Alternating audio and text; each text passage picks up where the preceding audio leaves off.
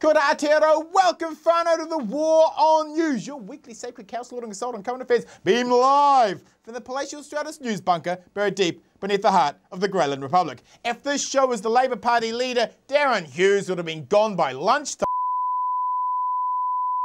And tonight's political media crimes against reason kill zone, Earth to Labour Party, danger, danger, flashing red warning lights of impending doom. Forget the mother of all budgets, National unveil the angry violent dad of all budgets. John Key's electorate chairman to decide funding for political documentaries. I wonder how my application for National Party rich pricks we slavishly love will be received by New Zealand on air now. Plus this week's Sex in the Super City, Wank of the Week and the Barack Obama People's Hair of the Week Award. Leading the war on news this week, brothers and sisters, politics is brutal.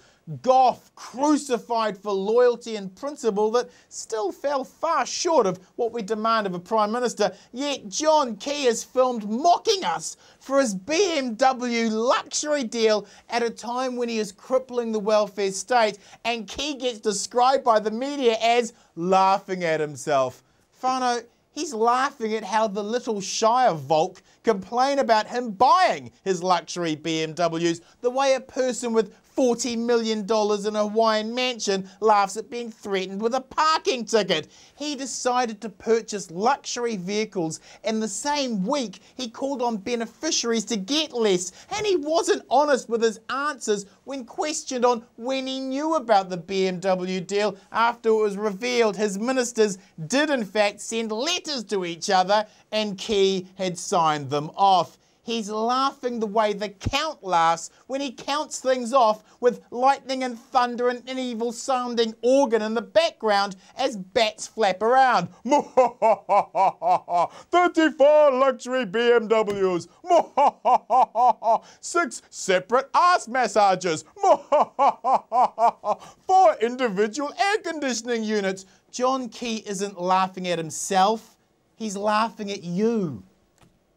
Brothers and sisters, police cheerleader Greg O'Connor has responded to a police shooting in Napier that killed a man by demanding police should have more guns? I'm not sure how giving more guns to police would have stopped the Napier man from being shot dead. What does Greg want here? Cops to have guns in both hands when they confront people? How come every time anyone pokes O'Connor these days, his first bark is always, more guns now? His last more guns now moment was over the shooting of 2 police officers who entered a home in a random warrantless search based on little else other than, I can smells me some marijuana, only to be ambushed by the paranoid stoner. In that case, O'Connor's more guns now would have only worked if the police had entered the house with guns drawn. Think about that. Do you really want to give undertrained police the powers to conduct random warrantless searches in your house with guns drawn?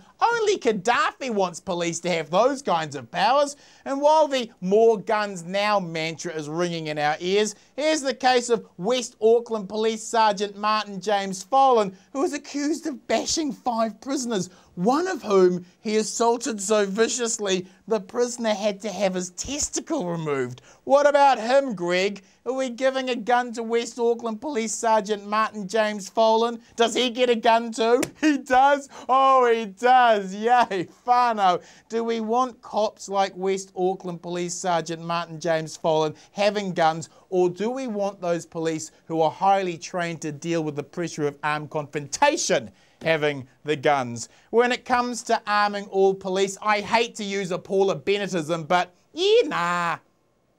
Brothers and sisters, Sensible Sentencing Trust Grand Wizard and recreational gallows enthusiast Garth McVickers released his memoirs this week, but because he didn't write it, he hasn't read the whole thing yet. It's a case of ghost writer for a zombie reader. Garth's memoirs start when he was just 15 months old. He was playing in the sandpit and some darky kid stole another kid's spade and bucket. Young Garth had to be held down by 4 kindergarten teachers to stop him from stringing the thief up from the swings on the playground.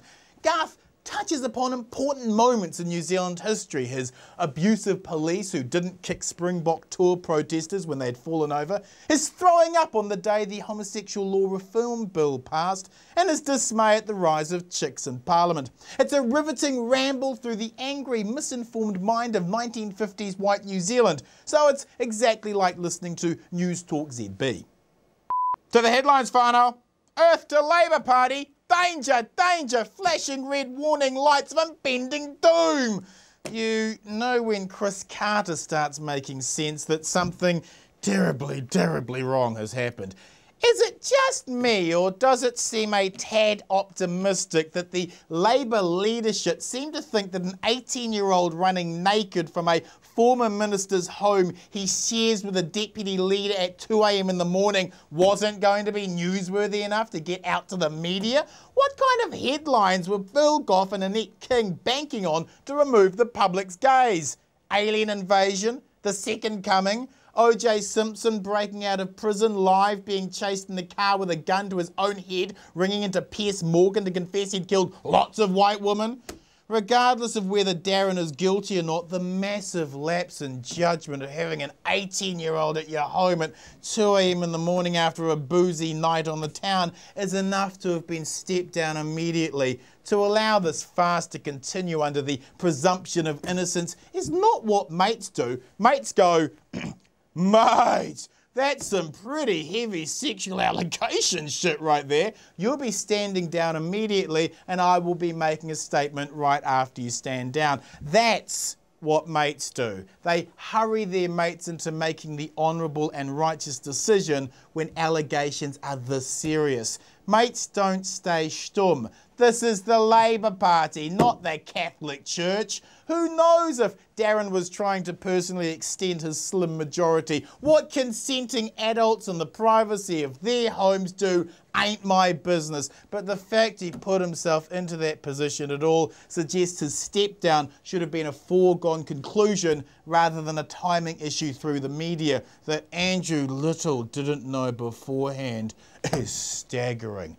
The frustration is that right when the government are most vulnerable, when the reality of their disorganisation in Christchurch is starting to become apparent, when their zero budget is being announced, when their crippling of the welfare state will go ahead, when the lives of the 43% who earn less than $45,000 per year are about to become increasingly more difficult, we have a political opposition in total disarray. And now we have Judith Tizard telling everyone it will take her a week to decide if she'll come back just to stick it to those who don't want her back. Andrew Little has told her and the next couple of bozos to stand aside for the incredibly talented and underrated Louisa Wall. Yet Tizard is playing the exact same pain in the ass bullshit that made her so annoying in the first place. What's the difference between the Labour Party and the Fukushima nuclear reactor? The Fukushima nuclear reactor knew when to stop melting down. Is the leadership of Phil Goff now being questioned? If it isn't, Labour are officially the most stoned caucus in the history of the Westminster system. The dilemma is who to replace him with. Labour have a leadership crisis, as in no one wants the leadership. The only silver lining for Labour is that by November, the reality of privatisation and the demolition of public services will have left the promising career and demise of Mr Hughes as fish and chip wrapper fodder, and the public will be feeling the full bite of the recession. If Labour have finished self-mutilating themselves, can we get back to the issues, please? Moving on with the headlines, whānau. The National Party aren't even bothering to lie to us anymore about their wet dreams to slash public services by hiding the cuts behind the quake. Now they just let Labour's supernova implosion distract the media attention while they tell us all in passing that they intend to axe all services they deem non-essential. Do you really want the laughing clown and Bill English deciding what is and isn't an essential service? Doesn't Bill English strike you as the sort of devout Catholic family man who self-flagellates? Do you really want a masochist deciding what is non-essential any more than we want Jerry Brownlee with the Hulk hands to be left in charge of rebuilding Christchurch? seeing as Key thinks people wouldn't die if he cut off their welfare and that the poor who need food parcels have themselves to blame, isn't leaving the access of dribble in charge of pruning public services a little like Darren Hughes hosting a Blue Night disco? How can we, in the face of the worst recession since 1929, look to start cutting public services when the public desperately need those services? It's those public services which saved lives in Christchurch. It's those public services that keep communities together. It's those public services that lower the cost of living and promotes a standard of living that every New Zealander has a right to expect in this country.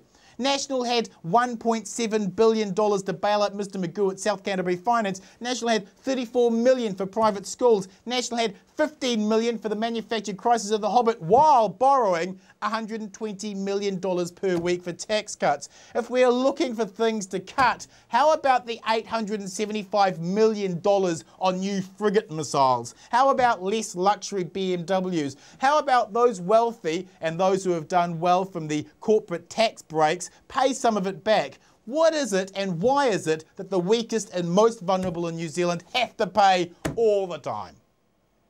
Moving on with the headlines, whānau. The Prime Minister's electorate chairman, Stephen McElroy, has been appointed to the New Zealand On Air board to decide who gets funding for political documentaries about health, education, welfare and law and order. I wonder how my application for National Party Rich Pricks We Slavishly Love will be received by New Zealand On Air now. Brothers and sisters, isn't allowing John Key's electorate chairman to decide what political documentaries get funding a bit Orwellian? What documentaries do you think will come out of that board now?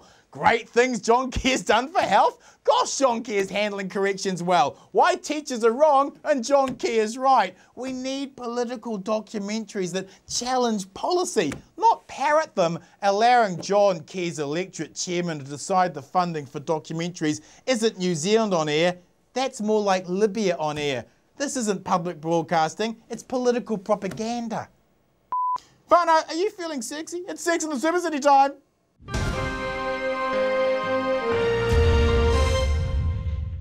Brothers and sisters, Paula Bennett got angry this week at a Minute Taker who suggested that after she spat in the face of the Mayor's task force on jobs, that the meeting got tense, apparently writing bitch and underlining it as a minute wasn't a fair representation of the meeting. Paula told the Mayor's task force on jobs that they were simply a lobby group for pet projects, and the Minute Taker noted the anger this comment caused the Mayors. But Paula says that's a lie, and not all the Mayors love her. Yeah, nah. Paula Bennett getting shitty at Minute Takers noting the disgust the Mayor's task force felt for her is a little like KFC getting shitty at anti-obesity campaigners showing their disgust for the Double Down burger. In fact, Paula Bennett and the Double Down burger have a lot in common. They're both bad for beneficiaries, won't improve their well-being, and will eventually both lead to early preventable deaths. The only difference between a Double Down burger and Paula Bennett is that I can throw up a Double Down burger. Whānau, let's hand out this week's Wanko of the Week award.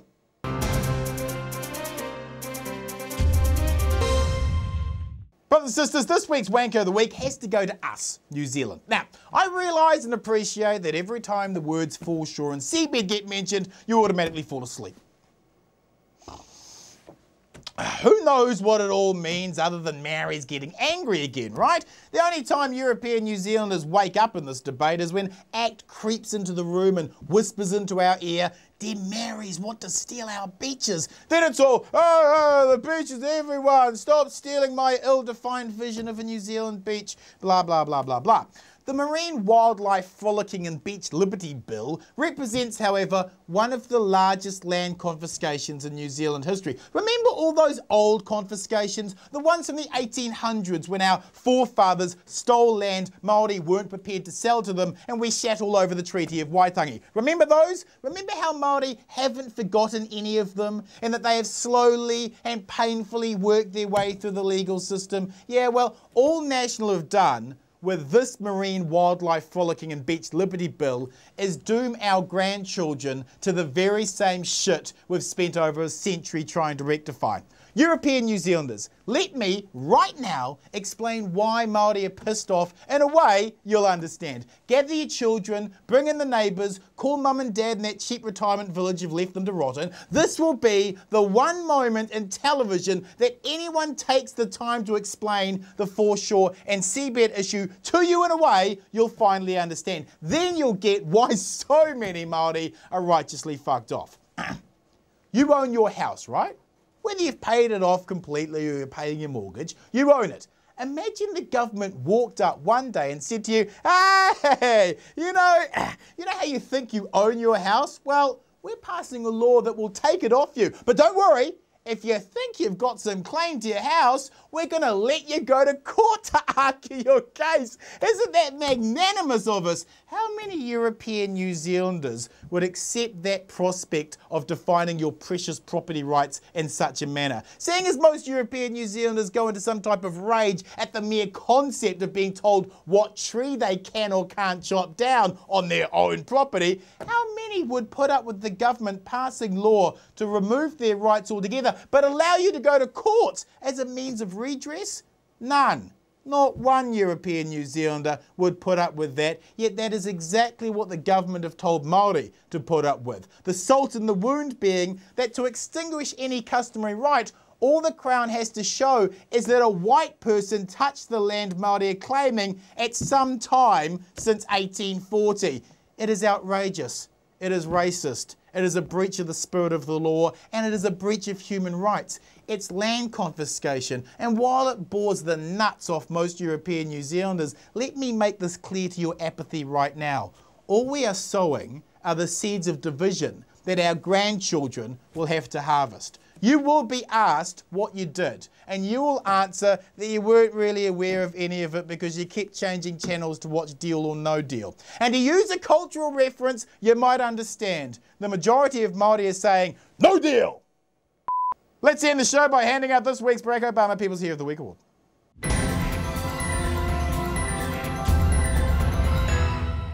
Brothers and sisters, this week's Barack Obama People's Hero of the Week Award has to go to week 2 of our not really a war in Libya. Does anyone even know what the West are doing there this week? We've flattened most of Libya. It's cost around $500 million so far. And Syria, Bahrain and Yemen continue to kill their pro-democracy protesters without any threat of a no-fly zone being imposed whatsoever.